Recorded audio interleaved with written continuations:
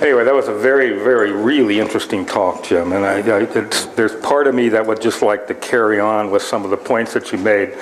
But this talk is dedicated to Pierre. Pierre came up to me and said he wants me to talk a whole hour on protein folds. No, I'm just kidding. He wanted to hear a little bit about symbiosis. So I thought on some of the topics that I haven't covered, the one that would probably best segue into what Jim was talking about was to talk about the origin of eukaryotes. And so that's what I'm going to do. And I'm going to do it in probably a very abbreviated way because there's part of my life I've actually given 4 or 5 hours of lectures on the origin of eukaryotes and complexity because it is such a big point. And a lot of this has been in response to Peter Ward because I'm not in agreement with him. And as you'll see, I think the formation of eukaryotic cells is fairly easy. And I'll point out, the whole thing about eukaryotic cell evolution has more to do with timing, and I'll mention why that timing is important rather than process.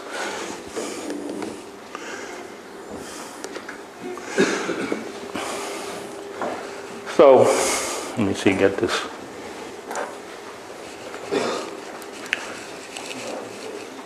So I was going to start out with lecture 9A and 9B, and this was my initial idea was to follow Jim and look at the probability of acquiring life elsewhere and an origin of eukaryotes, building on the Drake equation. So I was going to show the Drake equation which is basically the probability of intelligent life somewhere else. What's the probability of finding a planet with intelligent life? And I would take 2 or 3 of the constructs that are found in that part of his probability equation and try to work with that. So are there enough known parameters that we can actually construct the probability equation for origin of life, even on an Earth-like planet? And what is required to get a eukaryotic cell, and what are the probabilities that we can acquire that, etc. And when I was thinking about this, I could take all 4 of these and list some things that I know for sure, but I can also list a lot of things I don't know, so that I have no probability for them. So let's go to lecture 9B. I'm skipping 9A. This is the Pierre lecture. So it's the origin of eukaryotes. And what I want to do with this is talk about the endosymbiosis theory for the origin of eukaryotes, which is the accepted theory, and I'll tell you why it is. And then say a little bit about symbiosis today and give a couple of examples, since all of you know that I like to show an animal or two so that we can relate to something that's actually living here on occasion. And then the early stages in the formation of eukaryotes, I want to point out, is not a rare event. And I want to point out why I don't think it's a rare event. So just to educate you a little bit, I've mentioned most of these, but before we can actually start talking about the origin of the eukaryotes, let's look at some of the differences between our cells and bacterial and archaeal cells. One I talked about quite a bit, which is the unity of biochemistry and the genetic code. We're all basically the same.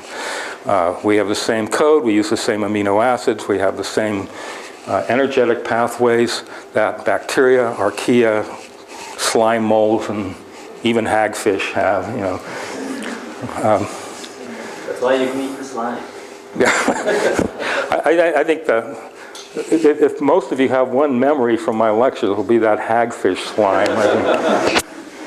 And eukaryotes, it's another difference, have multiple chromosomes. So they have lots of genetic material. Prokaryotes have a single. Eukaryote genomes are full of non-coding DNA and genes encoding RNA. So for example, we have a lot of these genes that really emanated from RNA viruses. And in fact, there are animals that have over 1,000 small chromosomes, and we have 43, and the majority of them, of these chromosomes, are just viral. And so this is the concept of selfish genes. We reproduce those genes, but most of them don't transcribe into anything. So even in us, we have a lot of non-coding DNA, but are capable of encoding RNA. It's, I think, a remnant of some really interesting RNA world and RNA viruses. Our kind of cells, eukaryote, translation and transcription, that is, translating the genetic material and transcribing it into protein, are both separate. Whereas in organisms like us, I mean by bacteria and et cetera, they happen at the same time in the same place. The reason is eukaryotes, the nucleus is covered in a membrane, so that when they translate that into RNA, in order to actually transcribe it into RNA, it has to be translated into protein outside of the nucleus. So there's a cycle where the nuclear membrane is decomposed and then proteins are synthesized with the ribosomes, which are outside of the nucleus. So it's a complex cycle. Eukaryotic information genes, that is, their DNA, their chromosomes, are archaea. We know that. And that's an important point in what I'll be talking about. The operational genes, for the most part, are bacteria. So we are a combination of archaea and bacteria. And that's going to be a very key point when I discuss, I think, what I call the ease of actually getting to a higher organism. As eukaryotes evolved, most of the genes that they have do not have any prokaryotic homologs. So whereas a lot of the operational and information genes we can trace, the majority of genes that eukaryotes have, like us, are something that evolved with a eukaryote. And that's the complexity issue. And we'll talk about that later. And we don't have to... Archaea are really interesting because there's a reason why they adapted very rapidly, very early on in Earth history, is they're adapted to energy stress. And they can make do with very, very low levels of energy.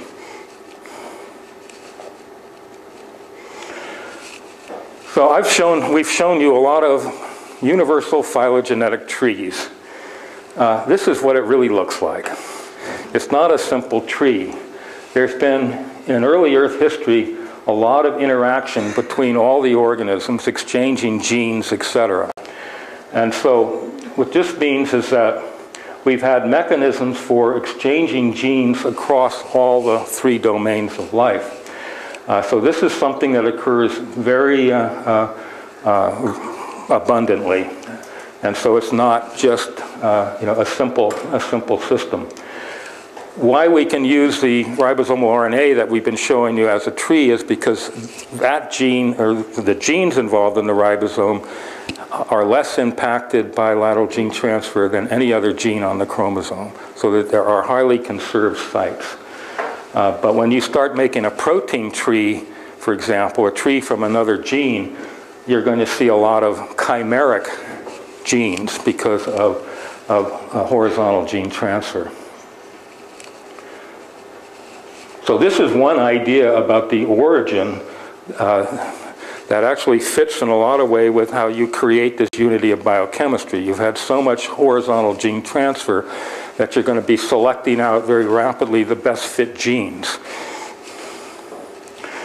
So the first stages in the development of eukaryotes, which people think, is the fusion between the archaea and the bacteria. Since, as I said, the archaea has the information material for us and our kind of cells, the bacteria do all the housekeeping stuff. And so there's a couple of different models. The Rivera Lake model that came out in 2004 is one that continues to persist. And early trees, or early deductions about the origin of life really came from this sort of three-domain tree, and I'll talk a little bit about that. There's been some other ideas, and then, as I say, this basic two-empire prokaryotic eukaryotic tree, which is really a much more older concept. Then the three-domain proposal with continuous lateral gene transfer among domains is another way of deducing back here what the first eukaryote might have been like. And then the Rivera lake tree really maintains these separate sort of domains, but in a kind of a circular fashion, incorporating lateral gene transfer but preserving the prokaryotic eubacteria and the archaeal divide, but showing that eukaryotes came from bacteria and archaea. You'll notice that some people use archaea and some people use archaebacteria, and that still persists today because they look like bacteria, therefore they add bacteria to the name. So Rivera and Lake, a fusion of bacteria and archaea to form this eukaryote. The big issue up until maybe a couple of years ago was what kind of bacteria and archaea fused, and how does that actually work? And I'll give you the most recent paper that actually has still stuck today, and that's a Coxedel paper in PNAS that came out in 2008. And what they did was used all the 53 proteins that are involved in transcription, translation, and replication, and sequenced them, and then with bioinformatics tools came out with what would be the earliest of those proteins involved in those processes. And so then they looked at the two dominant models for how this fusion occurred. So the root of the tree is somewhere here. This is the eubacteria, the normal bacteria. And then this separation of the archaea in the three-domain tree, and then the eukaryotes. In the three-domain tree, it shows that the eukaryotes here and the archaea, both major groups of archaea, share a common ancestor here. And so there is no particularly direct link, they just share some common ancestor. And that common ancestor is the one that fused with bacteria to make eukaryotes. In this so-called eocyte tree is a little bit different. It shows that one branch of the archaea, the Crenarchaeota, is actually on the route to the eukaryotes, which means you had a divide of the archaea into these two groups, and only one of these groups, the Crenarchaeota, went into the eukaryotes. Now it's kind of interesting, we've talked about archaea. The Euryarchaeota contains the organisms that make methane, for example. So they're all the methanogens. It also contains those organisms that grow in very, very high salt. The organisms with the greatest number of metabolisms, however, including those that have unknown metabolisms and grow at really extreme conditions, are the Crenarchaeota. So, for example, if I go into a very hot sulfide structure from a hydrothermal vent, and I go into really hot zones, I find Crenarchaeota that are just unknown. So, anyway, what Cox found from this kind of bioinformatics procedure was that the Crenarchaeota, this eocyte tree, is the one that best fits the model. And there have been a couple of papers since then using even more sophisticated bioinformatics that have come to the same conclusion. So right now, this tree seems to be the fusion model. Now this is fusion number one. So you actually had a Crenarchaeota fusing with something that actually formed the eukaryotes. We actually don't know the role that the eubacteria play early on in this.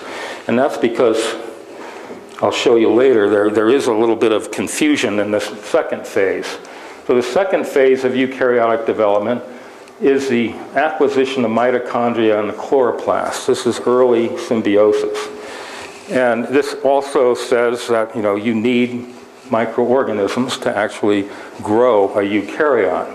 So the mitochondria are gram-negative bacteria that probably evolved around 2.5 billion years ago. And we know a lot about the clade of organisms that make up the mitochondria. To help you out on this, the mitochondria are used today by higher organisms as the main source of respiration and energy production. And some of our cells can contain hundreds and hundreds of mitochondria per cell. The chloroplasts that make up, essentially give the machinery to do photosynthesis to all higher organisms, to all eukaryotes, plants, trees, etc., originated from a cyanobacteria, as we've talked about already. And so you're not going to get photosynthetic plants, etc., without this symbiosis going on with cyanobacteria. And that's been dated around 2.7. So what we're looking at is a timing issue, too. To get really complexity, we have to first evolve these groups of microorganisms. So the evolution of oxygenic photosynthesis required the evolution of a Calvin-Benson cycle, which is the CO2 fixing cycle. This is one of the only CO2 fixing cycles that does not have a step in it that's inhibited by oxygen. So I think this is and what's interesting about this is that the Calvin-Benson cycle, in its reverse form, that is, when it's fixing carbon dioxide and not requiring oxygen, is an ancient cycle. And so the cycle was already in place. It just needed the conditions to go in a separate, to go in a different way, to rather than fix CO2, to take up the organic material and make CO2. And so it's one of the reversible cycles, which makes it very, very interesting, because some of the high temperature archaea, for example, already probably at 3.5 billion years had the Calvin-Benson cycle in reverse. So it's a matter of how you make it go in the opposite direction. So it was already in existence. In the mitochondria, there's some controversy about the original mitochondria. We know what group of bacteria it belongs to, but we don't know exactly what it does. Right now in multicellular organisms, it uses the tricarboxylic acid. I've actually made a mistake here. The tricarboxylic acid cycle is the one that goes in reverse for respiration. The Calvin-Benson cycle doesn't. What I meant to say in the Calvin-Benson cycle is that we see certain component enzymes of that in high temperature archaea, but not the full cycle. And that many of the enzymes in the Calvin-Benson cycle are inhibited by none of the Calvin-Benson cycle enzymes are inhibited by oxygen. So it was a cycle that was a CO2 cycle, CO2 fixing cycle. It's the only one that we know of that's not actually inhibited by oxygen at one point or another. The TCA cycle is the one I want to mention, which is, we think, is a very ancient cycle, as one that right now it takes up organic material, oxidizes it, and makes a lot of ATP. Theoretically, you can take one molecule of glucose and make up to 36 ATPs from it. It's very energy efficient, but it also went in reverse, apparently, at some early stage. And to put this in sort of a temporal perspective, this is a Blair Hedges paper that came out some years ago. And it shows the essentially some kind of a timing in billions of years, with the eukaryotes coming out somewhere around 2, possibly to 2.7 or so, depending on the record. The eubacteria, as we know it, I think it goes further down here than this particular model actually shows, but essentially the mitochondria may be somewhere down here, cyanobacteria here, but these anoxygenic photosynthetic bacteria that I talked about earlier probably come out to 3.5 or older. And so those are bacteria, so there would be some bacteria out into this region. But this is just to give you a kind of a temporal phase. And since I want to talk a little bit about this key step in acquiring mitochondria and chloroplast, I'll give you some idea of some single-cell eukaryotes, like a yeast and a centric diatom, for example. And this is a eukaryote that's sort of stylized, that it has a lot of mitochondria around it, and it has chloroplast. Both of these, I should say, come from an endosymbiosis concept. So whatever this fused cell of bacteria and archaea looked like, at some point it picked these up. And that is when complexity really started. That's when we got oxygenic photosynthesis from plants, and that's when we had animals that can develop to actually eat things. So these are the models. This is the one we've talked about. Model 1 is basically gene fusions of a bacteria and an archaea. These three models are really trying to explain the engulfing of mitochondria and bacteria. And model 2, the archaeon engulfs bacterium within some kind of a host cell that we don't know anything about. And so the bacteria, in this case the mitochondria, the archaeon would again be the nucleus of the cell. In 3, we have archaeon engulfs bacteria. So we have an archaea that engulfs some bacteria, and then somehow it develops a new eukaryote. And then 4, the model, some sort of proto-eukaryote that we don't know nothing about. It's like this first cell. Actually, the genome with a lineage distinct from archaea and bacteria engulfs the bacteria. So this would, in a sense, say that we're not sure that the nucleus actually comes from archaea. This is, even since 2007, this is not really an acceptable idea. This one is probably the closest one. And to the model that people have been actually working on. And just, even though I'm not talking about viruses, the origin of viruses has also been put within this model. And so that you actually have an archaea that also has things like viruses and little pieces of DNA like plasmids, small circles like this that have information on it. I mentioned transposons the other day, transferable elements.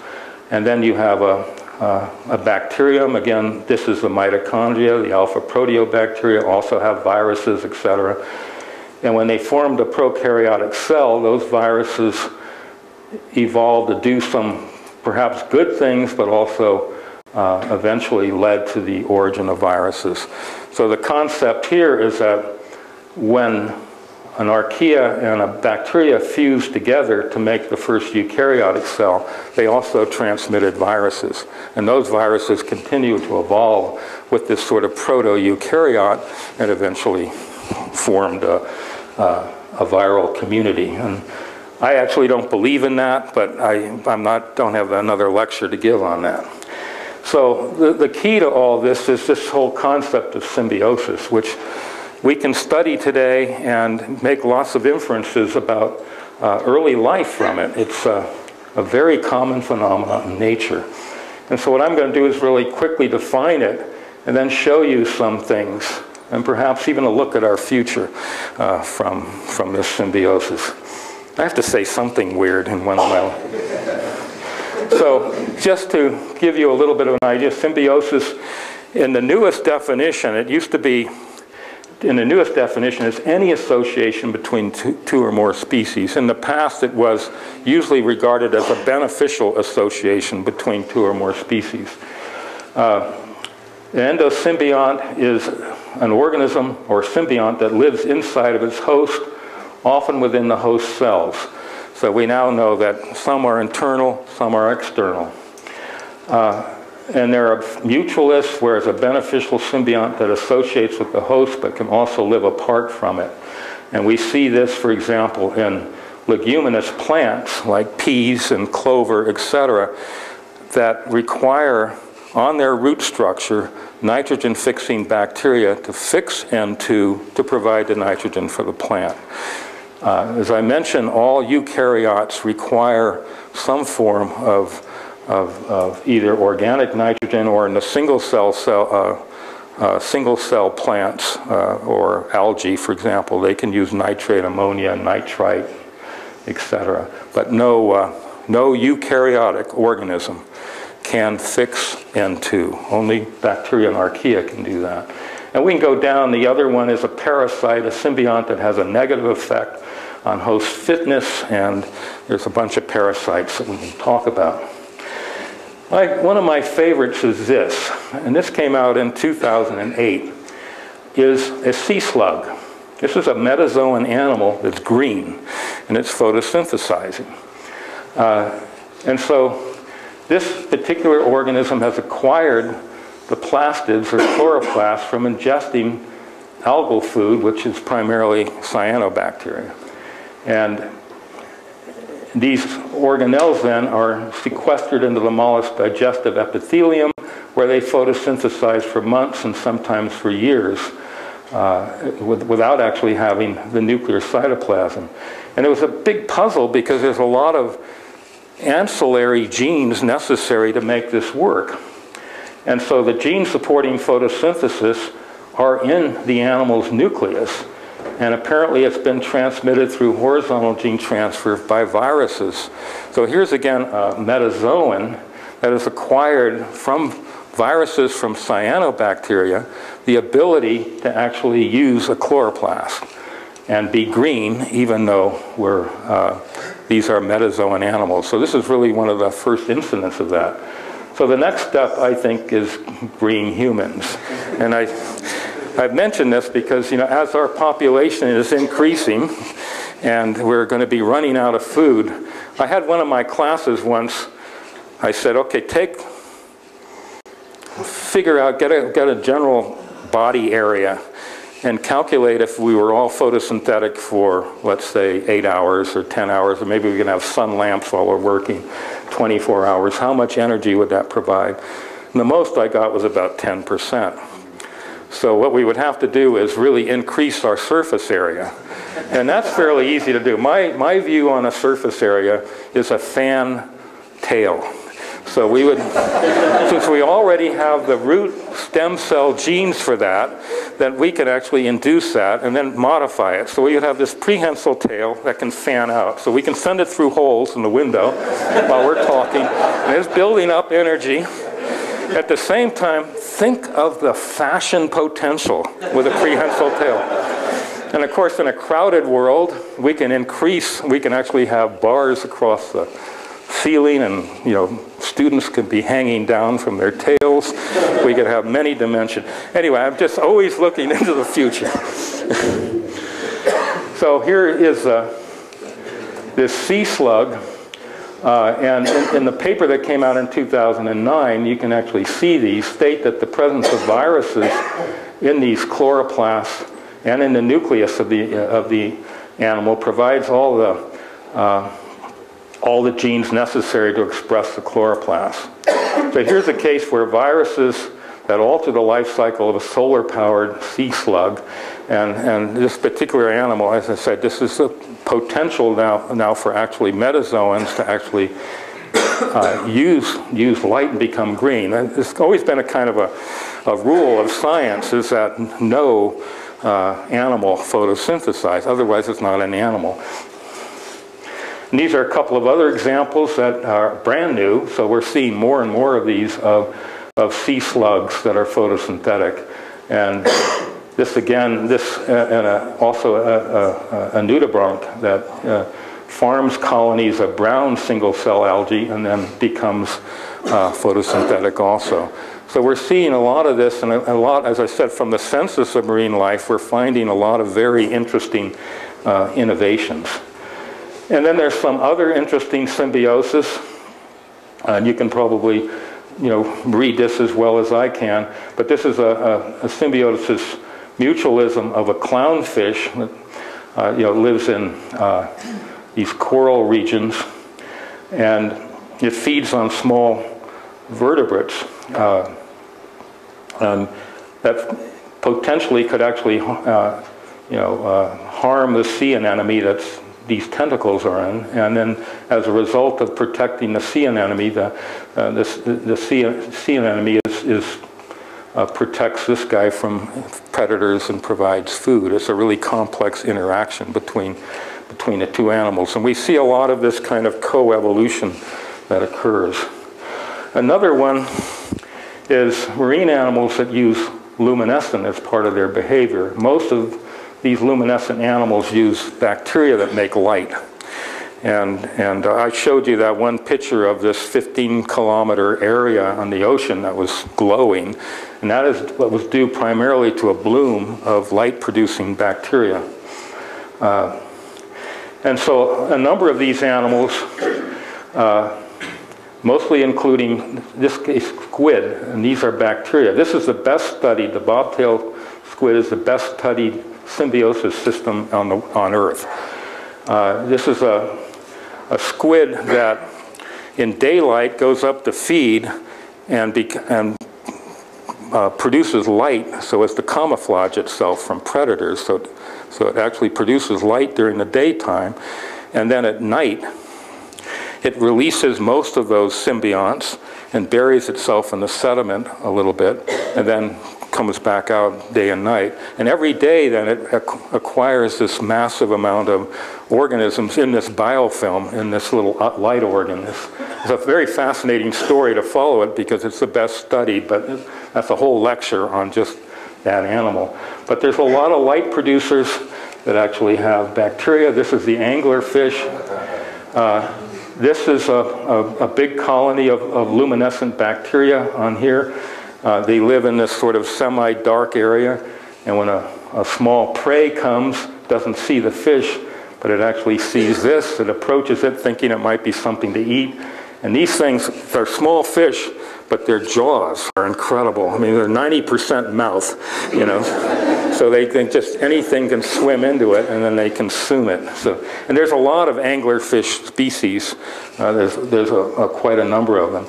So the one of my favorite is the flashlight fish. It has a patch of luminescent bacteria under its eye, and when it closes its eye, it closes the luminescence. And this is a group of bacteria that do this. They're also known as lantern eye fish. And the bacterium is a photobacterium species, one that I know fairly well. And so you can see in a dark environment, you can see this little glowing patch from its eye. And this is the fish. And the way they use it, this is actually one of the first papers. It's one of the sort of classic papers. But the flashlight fish possesses these head-like luminous organs just below the eye. And on the basis of direct field and laboratory work, it's postulated that the bioluminescence is used by the fish for many different functions to assist in obtaining prey, to deter or escape predation, and for communication. The fish also can use the light to see by. But what's interesting, this fish, Photoblepharon, congregated across along the reef in the Gulf of Alat. There's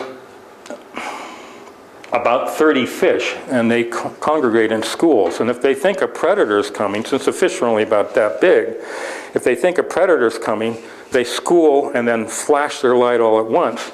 And so they look like something a meter long. And that scares the predators away. So this is a really nice mechanism for doing this.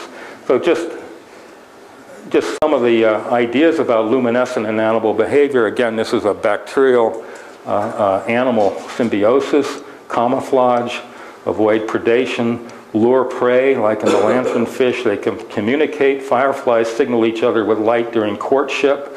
And I mentioned the crabs that might actually, the female crab in the deep sea, which is loaded with luminescent bacteria that has the ability to use that to attract females. So the brighter you are, the more sex you have. And so that seems to work.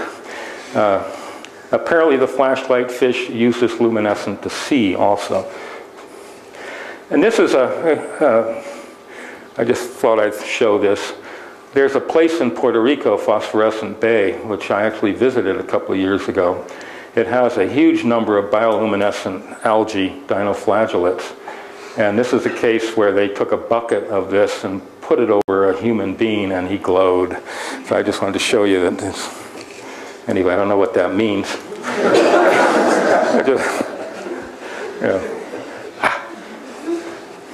Anyway, I can say something else, but I'm not. And I put this slide up the other day to show you the whale carcass, and we talked, somebody had wanted to know about whale falls, so I said a few things. But the point that I want to make here is that there's a lot of environments that have animals that rely primarily on symbionts. Now, I can make a bold statement right now. Every animal in the ocean, and I won't say it about terrestrial, every animal in the ocean has some form of symbiosis associated. That's how common this phenomena is.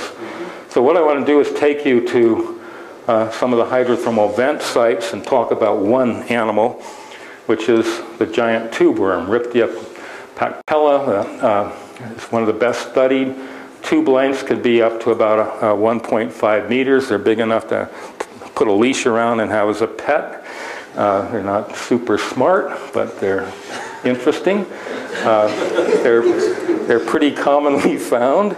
They're big enough, you know. And they're fairly interesting. But I'll talk about looking at this. This is a big plume. It's not a mouth. And it's essentially like a big gill structure that pumps water down so as to get the nutrients it needs, which is primarily hydrogen sulfide, carbon dioxide, oxygen, and nitrate. These little guys here are limpets that are living and eating the food that builds up on these tubes. This is another form that's of the same kind of animal, but thinner and smaller, and this is prevalent in the sites that I work on the Juan de Fuca Ridge. And they can be clusters of millions of these tube worms in any one site. So this is what they do in a simple form, oxygen, carbon dioxide, hydrogen sulfide also, to feed this zone here, which I mentioned is a trophosome, which is filled with bacteria that essentially convert the hydrogen sulfide by oxidizing it, the sulfate produce energy, organic molecules that feed the animal. And so it's a fairly straightforward, but it's not. I could spend 3 hours talking about this animal. If you take it out of its tube, it looks like this, so it's not real handsome outside of its tube. That's why we wear clothes, you know. So anyway, this is the plume, and then this is a area, the vestamentum and collar are involved in making more tube material. And then this whole trunk area is where the microbes are, which we call the trophosome. And this zone here, the opistosome, is what attaches to the rock. So it's fairly simple outside.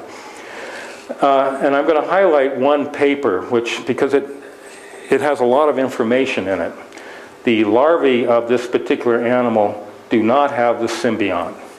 So when the larval form of this animal is born and released, it does not have the symbiont. And it possesses basically everything that most animals have. It has a digestive system, it has a mouth, it has an anus, it does what we do when it's in the larval stage. Each generation, the tube worm then must be newly colonized with a specific symbiont. So when you get a new larval form, the object of the larval form is to find the symbiont bacteria. The new model indicates that when the symbiont colonizes a developing tube of the settled larvae, it enters through the skin, and this process occurs before the development of the trophosome. So the bacteria, when it finds a symbiont, then it triggers all sorts of things in the animal, and I'll show you some of that. And the later juvenile stages, there's what we call massive apoptosis. Apoptosis is programmed cell death. This is what happens, you know, in our embryology when we go from our larval stage, and then we move up into the more fetal stage. We are losing all sorts of, you know, like the sperm that gets incorporated is no longer involved in terms of the structure is broken down. But there's a lot of different stages, and I mentioned a couple of them. For example, I'll mention a couple of them later on as to what that apoptosis is. So this is the way this has been studied is you actually can put some settlement cubes down in the bottom of the ocean, and you let the tube worms actually, larval stages, start to colonize on them, and then they pick up the symbiont at some stage. And this is, for example, a very early close-up of one of the settled juvenile tube worms. It's about 400 micrometers, with the beginning of a trophosome. So this is the early stage of that tube worm. And so this has been now modeled, and I'm just going to show you a little biology, but the point is that this thing has a mouth, a gut, and an anus that looks very much like a normal animal.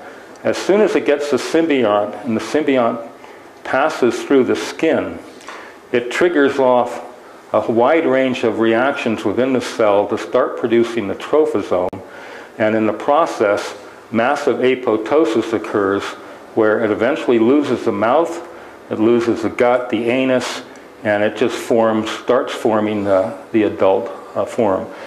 But what triggers it is finding the right symbiont. And there's bazillion bacteria out there, and it has only one that it has to find. And that just triggers a whole chain of reactions within the animal. But no other bacteria could do that. You can try, but no other. It's just a single kind of bacteria. And the same thing with the luminescent squid that I mentioned to you, that it takes up, when it makes its light organ, it takes up thousands of different species of bacteria, but as soon as it recognizes the right species, it just kills off all the rest and takes over. So this is basically a way of imaging what the symbiont does, or the bacteria, and as they enter into the cell and the trophosome is formed, the microbes that are not necessary anymore because they're taking up several, then they encapsulate and digest. And so the animal then takes care of all the... Does the animal survive without the symbiont if you take it, the larva? It will survive for approximately 30 days. So that's a key issue, because it doesn't have much time to find its symbiont and settle, because it has to feed it, you know, its capacity to feed itself and to survive is very, very limited. And we see that in a lot of the larval stages. And so some really excellent work has been done to see how long they can survive and how far they can be transported in the natural environment. So just a few conclusions about this is that in later juvenile stages, there's this massive apoptosis, and I just wanted to point that this is really one of the keys. And the apoptosis of the outer muscles and undifferentiated tissue, and this is coincident with the stopping of the colonization period. So no longer takes up any kind of microbes. I just want to give you some examples of apoptosis: the resorption of the tadpole tail into a frog, formation of fingers and toes, and us requires removal of tissues between them. In some of our early stages, we have tissues between our fingers. The sloughing off of the inner lining of the uterus, for example, during menstruation is also an apoptosis process. And this is very interesting. By the time you could lead into the whole concept of even stem cells and how that works. So just a conclusion on this is that the early larval stages of tube worms feed on protists and bacteria. The symbiont, along with other marine bacteria, enter the larvae through the skin, and the symbiont is found in both the epidermis and in regions that eventually become the trophosome. In larvae, an extracellular substance apparently released by special glands formed a mucus coat in which newly settled animals were embedded, and then diverse environmental bacteria, including the symbiont, colonized the mucus coat. I think after the trophosome is formed, tube worms no longer take up bacteria, and they lose their mouth and anus. And we don't fully understand the mechanism by which tube worms understand their symbiont and select it while eliminating other bacteria. We don't know anything about that. In fact, even though the symbiont is in the environment in the vents, no one using molecular techniques have been able to detect the symbiont. We detect related organisms, but not the exact symbiont. So it must be, I mean, it's certainly present, but it must be present in fairly rare The other thing is that once the symbiont enters the animal, the symbiont itself changes drastically. So it no longer is capable of living on its own again. So you don't derive your symbiont from what was previously a symbiont. That organism is incapable again of being a free living organism. And that's been studied. It loses a number of its own genes. And that's part of what the animal does to actually slow down the ability of the symbiont to actually take over the animal cell. It actually controls it. And so they have to pick up, each larval stage has to pick up a new symbiont with each round. And how does it make a living? I'll just do this briefly. Bacteria produce organic nitrogen compounds. Again, I mentioned all animals require organic nitrogen. They cannot fix nitrogen, take up nitrate, use ammonia, do anything inorganic. They need organic nitrogen. And the bacteria provide that. And they provide that with amino acids, but mostly nucleotide bases. The most recent work that I've seen now, which is about 2009, is that the majority of what the symbiont is producing are a couple of nucleotide bases. And that the animal then uses those nucleotide bases to make not only DNA and RNA, but through what is called well, there's a special cycle that converts nucleic acids back to amino acids. So that's what happens. I don't know if I was going to cover one more animal. I'm not going to cover the symbiosis, but there's a giant clam called Calyptogena that's also present in the vents. It has a very, essentially no gut, but a lot of gill structure. And I only point this out because this is me dissecting one on board a ship. And I wanted to point out that it has a huge amount of blood volume. If you cut open your normal clam that you eat, you don't see a liter of blood flowing out. And the reason is, and in fact you won't see red at all, because most invertebrates in the ocean use a copper heme, which is essentially colorless blood. It has a lower affinity for oxygen. You don't worry about oxygen in the deep sea because it's super saturated. But in the vents, where you're trying to make a living with hydrogen sulfide, you're getting closer and closer into where there's very little oxygen. So for example, a lot of these animals are living in about 1/10 to 1/20th the concentration of oxygen in the deep sea, which is over 200 micromolar. And they're living in 10 micromolar or so. So in order to compensate for that low oxygen, they have evolved iron heme, which has a much higher affinity for oxygen, and they've acquired mechanisms to produce huge volumes of blood. I had this picture taken because I was totally surprised when I cut open and had this much blood come out. It's like cutting into a human spleen, you know. And I'm going to show one more, which is, I think, one of the most interesting things. This is an eye, a compound eye. And it's found in a single-cell dinoflagellate, single-cell eukaryotic phytoplankton. This is an eye. And what is interesting about this is, first of all, it's a single-cell organism with an eye, you know, which is, you know, this is pretty interesting. I mean, it sort of blew me away when I first saw this. We've seen those in cartoons all the time. You see that? I know, but you know, that's what you see is cartoons. But this says something fairly interesting about the origin of the eye, and particularly you can see some of the ultrastructure of this sort of retina-type structure, the stacked membranes, which is very, very typical of what we see in all eyes, and these large pigment granules that are found around it to absorb light. And I'm just going to give you the idea. This is actually he's from, I think, Denmark, Gering. This is the very first paper that he actually did, but he uses the symbiont hypothesis, but based on what we know, the observation that an eye organelle in these flagella-type single-cell plankton or photosynthetic organisms is located in the chloroplast, suggesting that light perception goes back to the cyanobacteria again. So the proteorhodopsin gene found in nostoc, and for example, is an indication. Proteorhodopsin, again, I mentioned, is a pigment we use in our eye. So here again, we're seeing more things that cyanobacteria were involved in. First of all, they were necessary to get photosynthesis, and particularly in higher organisms. And now, potentially, they may have had the protogenes for the eye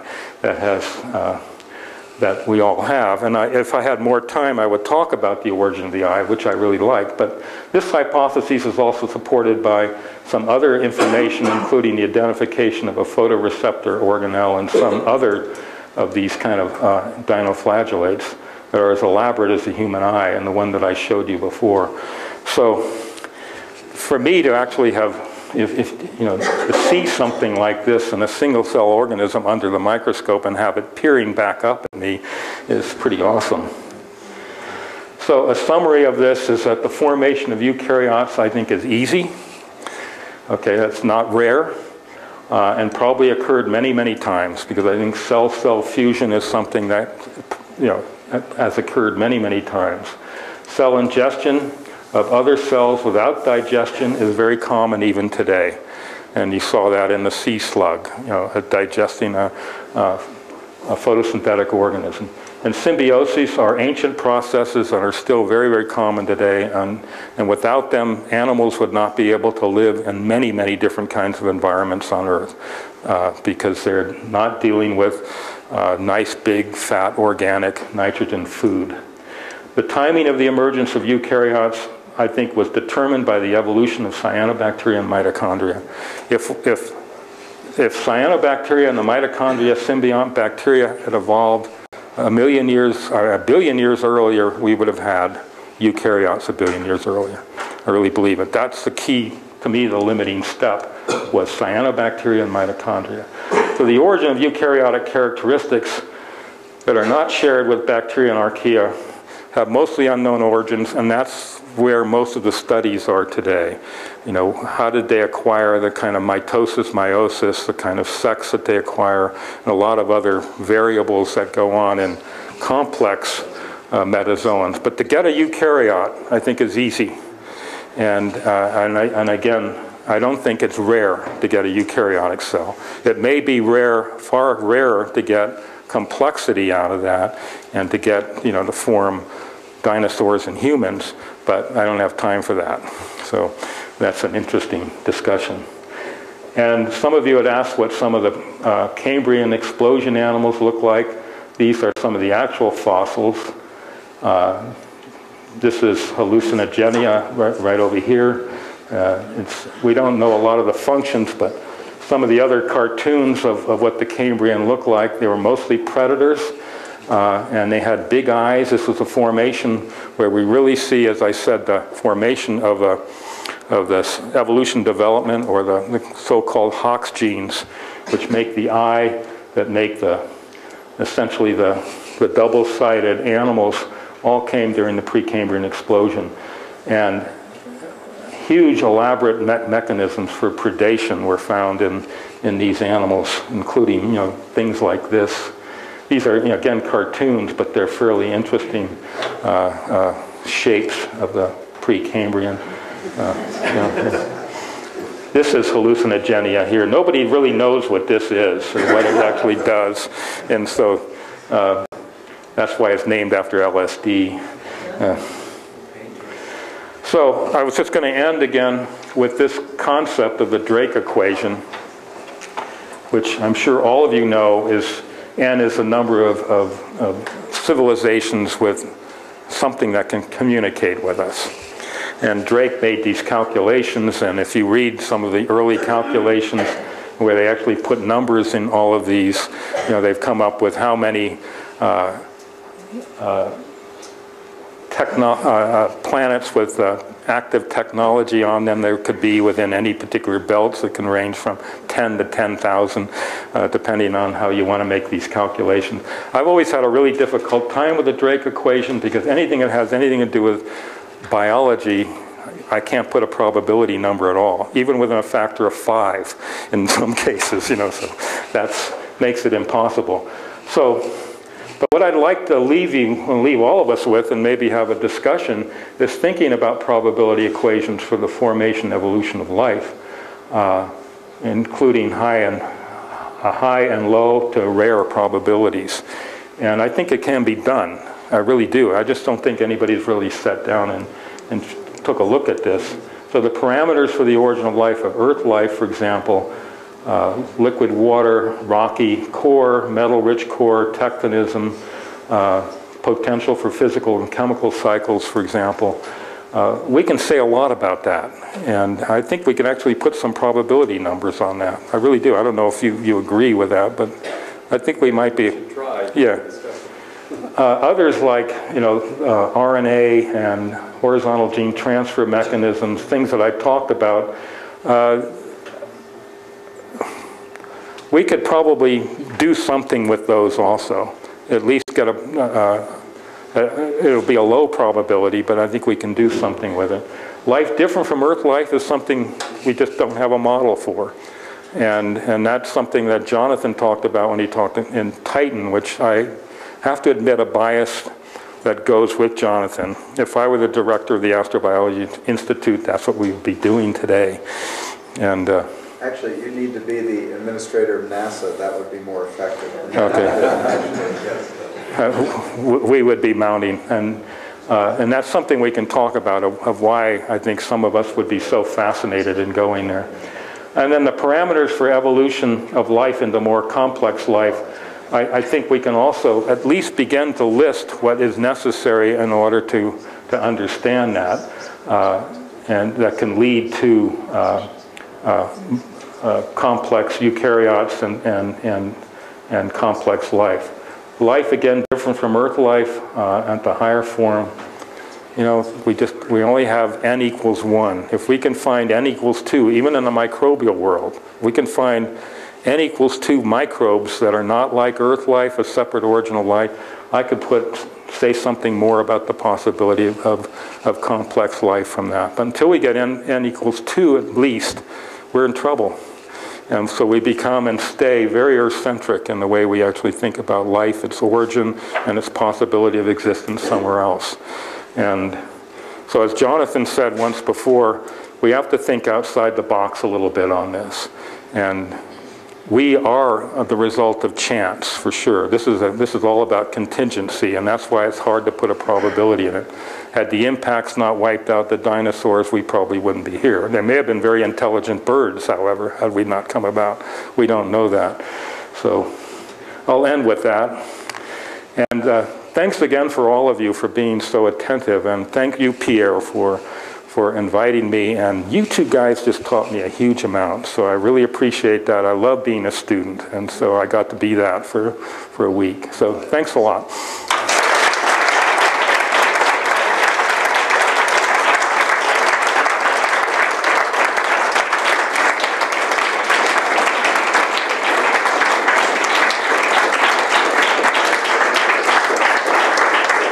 Thank you. I start in the back. So this photosynthetic sea slug, do you know, because you mentioned that it eats other things as well, so do you know what fraction of its energy is capable of producing? That's a good question, and the paper actually sort of estimates that. It could be as much as 50%. So it's very, very significant. And I think that's why it's retained. Now, I think a really interesting question, if it were 100%, it probably would never lose those things. I mean, that's a really nice way to make a living, so at the same time being an animal, so that if you want to eat something, it's like dessert. Then eating something would be your dessert, photosynthesis would be your main course, So if the formation of eukaryotes is easy and happens also several times, so why are all eukaryotes today from a single line, and why can we not observe this in modern bacteria and archaea? Well, we can, and that's what we call the unity of biochemistry, and that's the first slide I put up is to mention that. The eukaryote did not form until the unity of biochemistry had happened, and that happened in the last common universal ancestor. So even though bacteria and archaea are very different, they share the same amino acids, the same nucleotides, the same kind of energy system. And so eukaryotes evolved from the unity of biochemistry. This question is different. Why don't we have other eukaryotes that have organelles derived from other kinds of bacteria? We actually think we do. There's at least 4 other organelles that we actually think are derived from bacteria that I didn't talk about, but they're not found in all the animals, and they're not canonical to eukaryotes. So just some have picked them up and some haven't. And in fact, Lynn Margulis claims that the flagella, which is a very complex flagella on eukaryotes, is a result of a symbiont of a spirochete bacteria, for example. That's very controversial. There's nothing genetic that indicates that.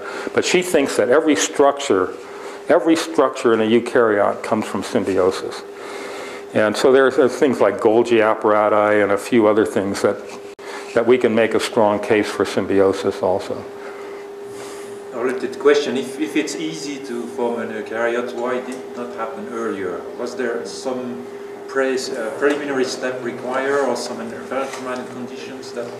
You know, I really think that eukaryotes, as I said, bacteria were, archaea were around by maybe as old as 3.8.